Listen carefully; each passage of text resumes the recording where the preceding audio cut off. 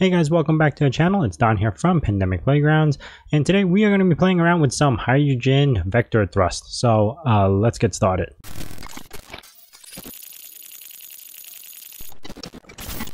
Now, the first thing we need to do is probably plant down a landing gear itself. It's just a little test because actually hydrogen thrust, while it does seem to work very well, and you get more efficiency out of it, it might be a better way, maybe a better way to go than atmospheric. No, atmospheric uses battery.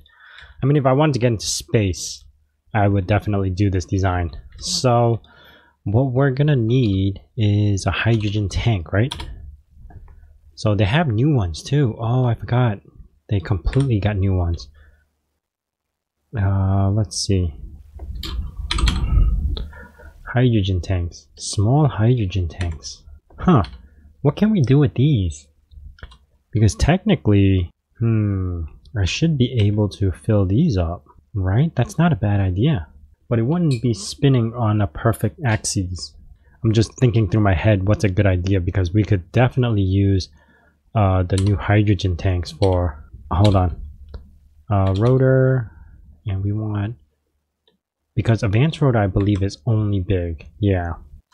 So either way, we're gonna have to start off the base with a larger hydrogen tank. Let's make this red, just because it is going to be sideways, because this is the only way we could kind of get the tank to go. So if I put two motors here, I would still need one on top. So I would need to use a connector. Small cargo junction, this one. Right, and then I could do one of these guys like that. What's down there? That's also a big connector. Oh, that's actually, this is starting to look like that one of those ships from, what do you call it? Odyssey? No, I can't think of the name right now. Oh man, that's not gonna work because this goes this way, right? So if it goes this way, I can't turn it up and down because I can't do that. Okay, I see what I need to do. This is actually a pretty big build if you're gonna do it this way. So we need that. And we're also going to need that. And for this one, since it's already facing to the back, we need to be able to go up and down. This will still have to be like that. Left and right. Yeah, no, we would still need to do this. And technically, we could run small thrusters if we want to. Probably small thrusters so we don't burn through everything, right? So let's pop in, bam, small thruster here. That kind of looks really odd. I'm not liking how it's positioned, but it should be fine. There we go. It looks gross. Hydrogen engine, just in case. Even though this is a creative world, we probably don't need it, but we're gonna throw one here anyway.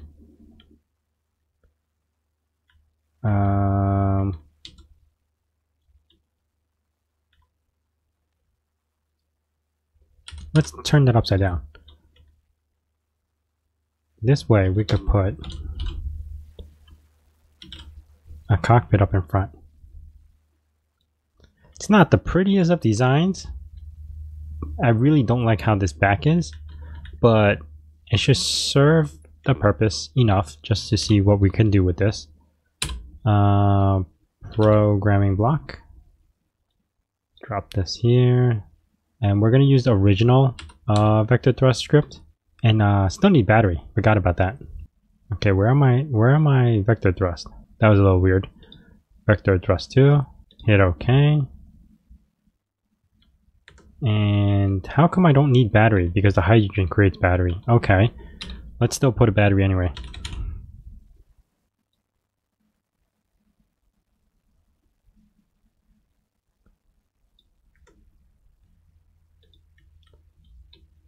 Yeah, that looks gross.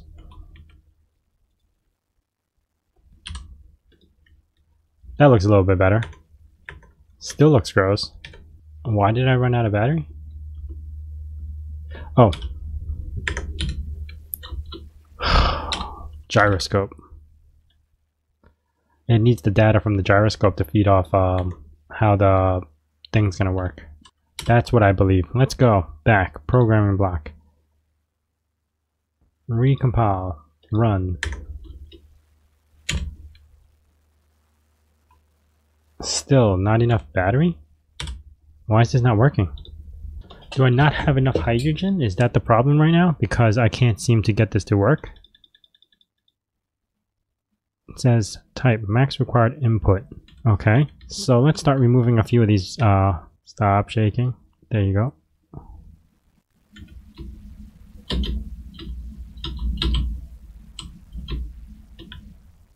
Still no good, huh?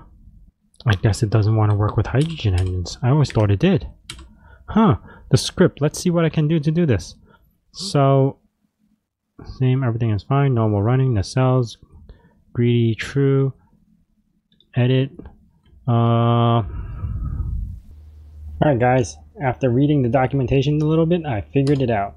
It was actually user error, not the script error. So what happened is, all you have to do is actually put Jetpack onto one of the programming blocks. So basically I'll do it like right here.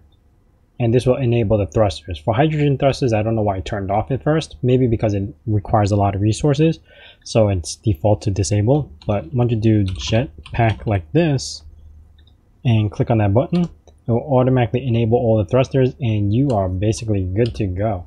And actually for this little amount of thrusters, while you can go in space, it's actually not that efficient. Like I'm already falling just trying to navigate around. But for atmospheric thrusters, obviously it's a lot better. But this here is not that great. Looks cool. Oh, now I remember. Firefly. It kind of looks like the Firefly. A little bit. Like I'm out of thrusters. Oh, I'm out of hydrogen. Whoa. Everything blew up except for me. That's a way to end it. Anyway, thanks for watching guys. If you guys enjoyed this, I will probably make a bigger ship with more hydrogen in it so we can fly a little bit longer. But honestly, that was pretty cool. Not as good as atmospheric, but at least this one you could actually take into space. So maybe we should give that a try. Build a vector thrust ship on Earth and try to get into space with it. Because it seems to be pretty efficient. Because for 4%, I think that's how much hydrogen I had. I flew pretty far with it. Anyway, that's it for me guys. Thanks for watching and I'll see you guys next time.